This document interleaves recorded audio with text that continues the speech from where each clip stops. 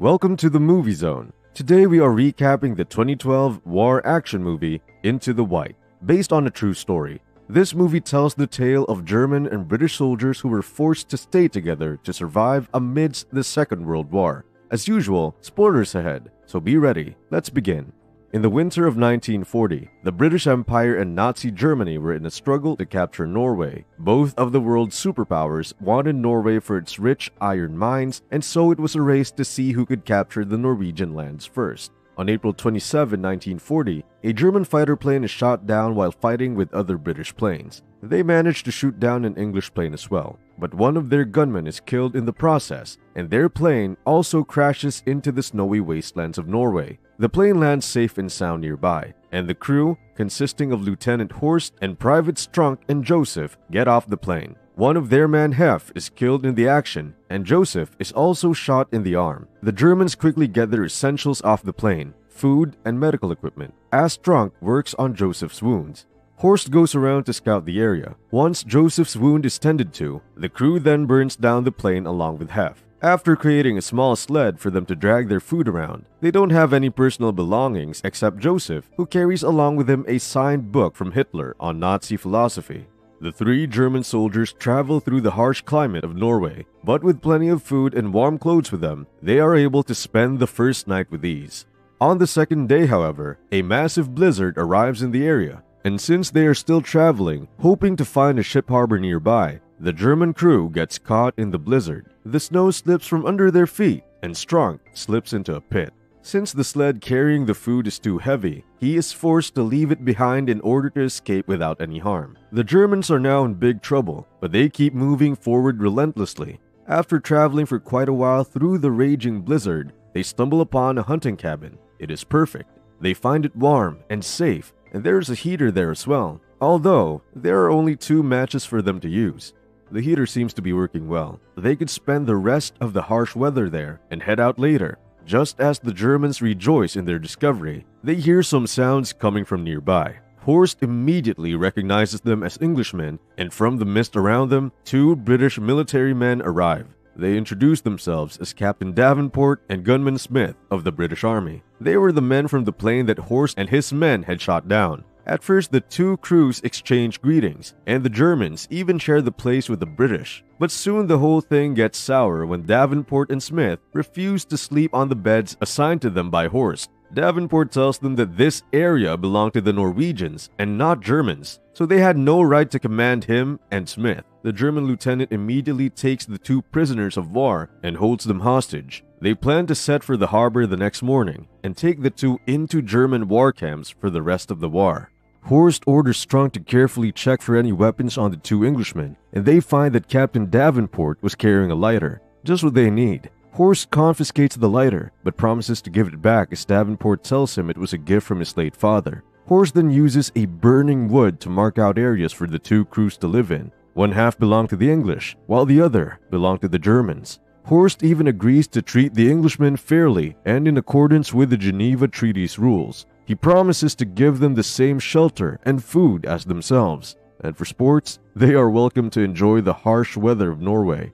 First order of business. The lieutenant makes Smith and Davenport tear up pieces of newspaper for toilet paper. Smith doesn't seem to like the Germans, and Joseph doesn't trust the English either. Joseph's condition, however, is getting worse as time goes by, and since they only have regular medical supplies, there's not much they can do to a gun wound. Davenport notices this and tries to help, but the Germans won't let him come even a step beyond the English part of the cabin. Smith has a careful eye upon each of them. The lieutenant was a hard man with great principles. Joseph was a hothead and a Hitler fanatic, and Strunk rarely spoke a word. He keeps scribbling on his book, but they don't know what. When the first set of firewood dies out, Strunk and Smith go out and tear open the top of the restroom for firewood. Smith finds Strunk strange and aloof. Unlike his own bubbling personality, the giant of a man is quiet and focused.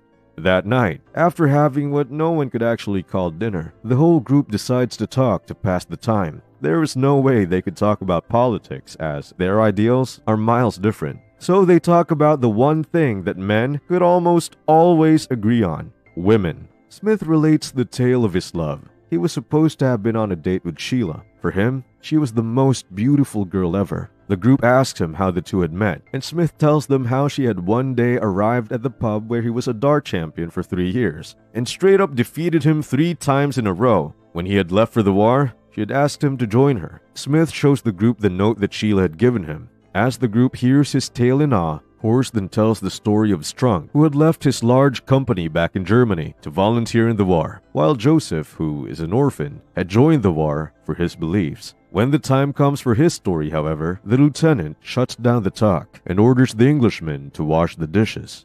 That night, Joseph's condition worsens under the harsh weather. Davenport suggests they use the alcohol in their compass to disinfect the wound. Despite them needing the compass the next day to travel, Horst decides to heed Davenport's advice and uses the alcohol on Joseph's elbow wound. When all of them finally decide to go to sleep, the Englishmen and Germans are still not so trusting of each other, and the Germans sleep with their guns beside their beds. Morning arrives, but the weather has shown no signs of improving. There is yet another blizzard in the area. Davenport and Smith are against the idea of heading out, but Horst is adamant that they move now. Joseph's condition is worsening by the minute, and on top of that, they were out of food and firewood. With no other choice left, the whole group heads out once again in search of the nearby harbor. However, as soon as they head out, the blizzard gets so intense that the group gets separated into 2. They follow each other's voices to reunite and once again return back to the same hunting cabin. They now have only one way to survive. They would eat the moss that grows under the rocks and would have to start tearing down the house itself for wood. That night, as the whole group tries to get along, Smith shows off his dart skills. He even manages to get a laugh out of everybody except Joseph, who still can't bring himself to like the Englishman.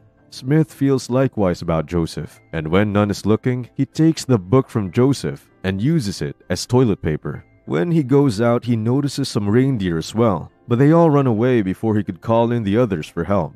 When Joseph finds his book torn and used as toilet paper, he cannot withstand it and almost shoots Smith, but Horst forces him to remain calm and follow orders. During the chaos, Smith manages to swipe the weapon from Joseph and takes him captive, and the whole hostage situation turns on its head. Now, the Germans are captives of the Englishmen. Considering Joseph's condition, however, Davenport does allow the Germans to have better beds. That night, as the Germans tend to Joseph's wound, Smith notices Strunk's book on which he was almost always scribbling. The man was an artist and had been drawing cartoons of their days spent together.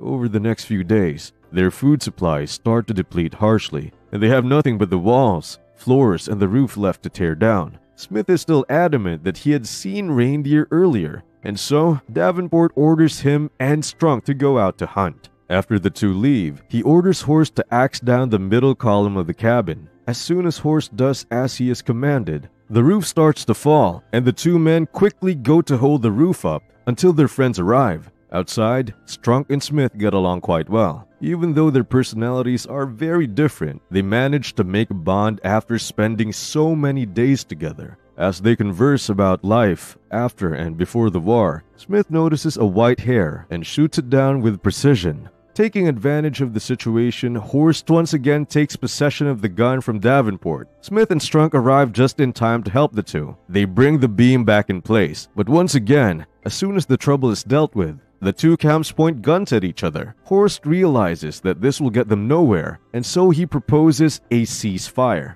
Smith reluctantly agrees, and the two camps dispose of their guns outside. The line for each territory is erased, and the whole group enjoys a proper meal together after such a long time. Just as they finish dinner, a foul smell covers the whole room. Joseph's wound has gotten really bad and has started to rot. There is only one way to save him from death by infection, and that was to amputate the arm itself. Horst orders Strunk to tear the floor to warm some water so they can sterilize the axe before performing the amputation. But just as tears open the floor, Strunk finds a box full of food, hiding dried meat and tons of alcohol. The supplies were probably hidden there so that the Germans wouldn't find them. They immediately feed the alcohol to Joseph until he passes out, and Horst performs the amputation. Elsewhere, in a military base nearby, a spy informs the general about a burned-up German plane he had seen nearby. The general sent some men to capture the Germans. That night, the Germans and the Englishmen enjoy a stellar evening together with good food and great wine. They plan on heading out the next day together, and then part ways once they reach the port.